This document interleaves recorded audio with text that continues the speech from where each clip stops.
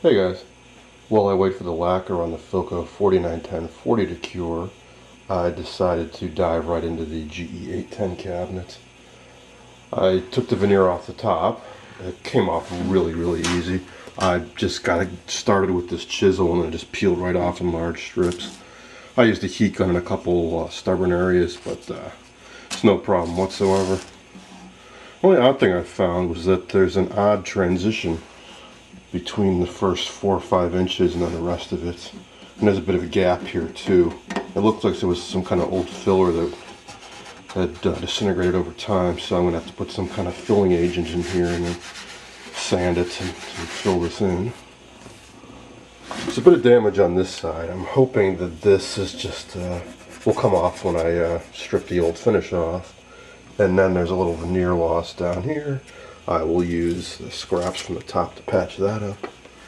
The other side is in pretty good shape. I got really lucky on the cabinet in that I just had to take a bunch of screws out and I was able to take all the stuff off the front. And the speaker cloth just came right off too. The old adhesive must have really just worn out. If I can find an exact replacement cloth, I'll go ahead and put some new on. Otherwise, I'll try to wash this and then glue it back on. There's a little GE logo. It's just held on by a nut. I'm not sure what to do about this old patina. I think I might just leave it like that. Likewise on this. It does appear to be brass, but it's tarnished with age. I suppose maybe I could polish it up, but then I'd probably lose the filled-in coloring. I'll think about that, but I'll save that for later for sure. Here's the speaker. It's in pretty good shape, no tears. Here's the safety glass, just like on that Philco. It's a sandwich of 2 pieces of glass with a membrane in between. And here is the only problem, real problem I've encountered so far. There are bubbles in between the 2 sheets of glass, and that is visible, unfortunately. For now, I'll just live with it, but I think eventually I may get a new piece of glass cut. I'm not sure if you can get safety glass easily though. And for safety's sake, you really do need to use this, because if that picture tube implodes, this will protect you from any flying glass.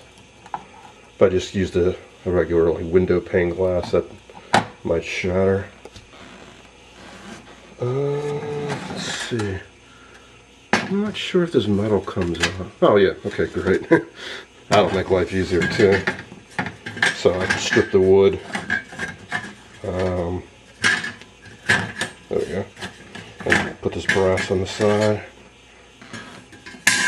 So next up I'm going to strip the sides and then prepare the new veneer for the top. I'll pull that out and show you what it looks like. Here's a new piece of veneer. It's that same face cut mahogany like I used in the Philco 491040.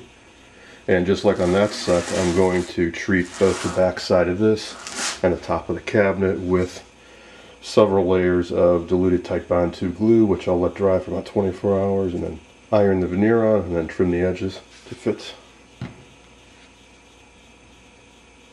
Then I'll be staining this brown mahogany.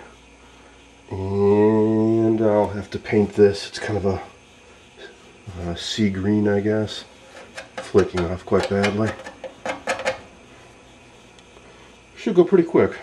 Certainly a lot more manageable than that Philco. Considerably smaller, but just being a tabletop set.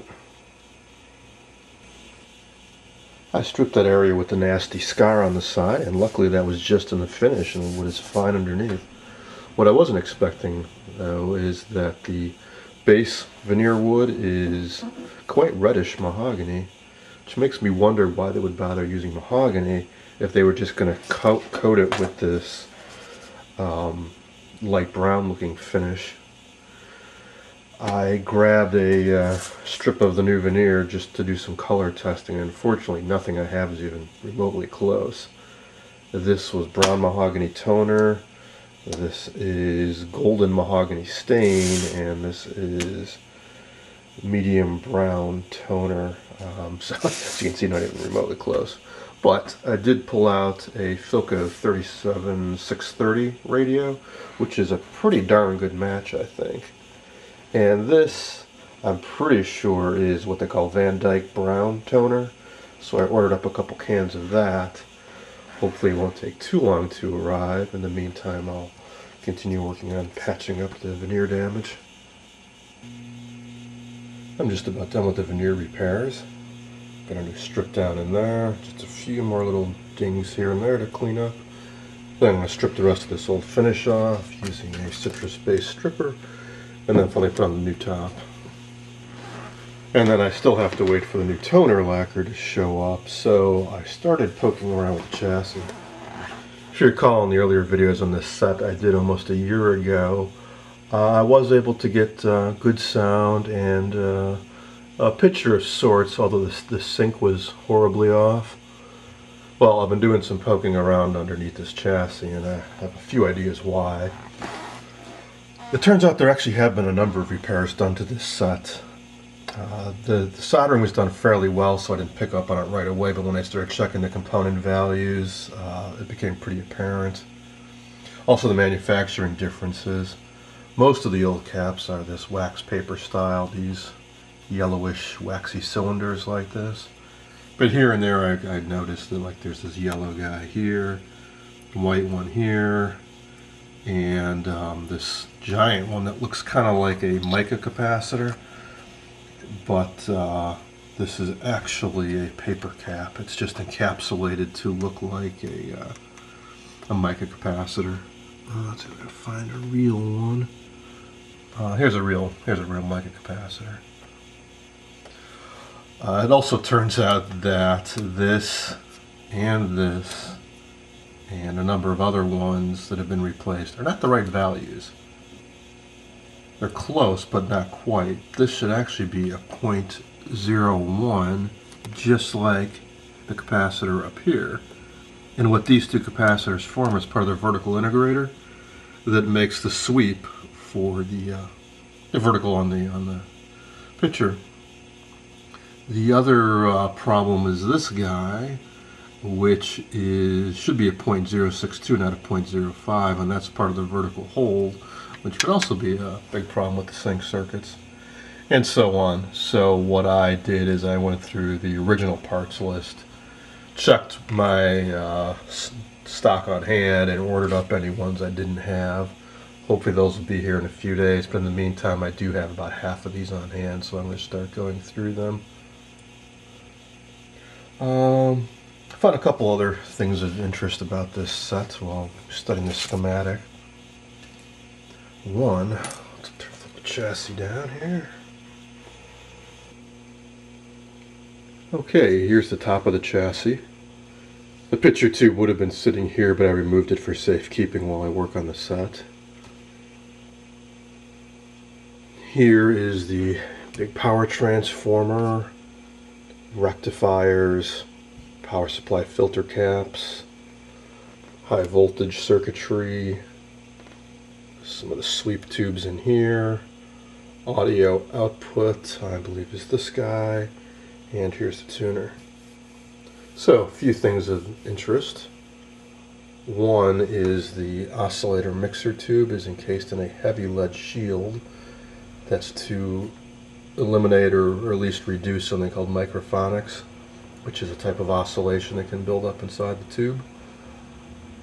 Also, the filament for that tube is fed with a very clean DC supply. There's a selenium rectifier underneath that rectifies the 6.3 volts AC that goes to the rest of the tubes to make DC.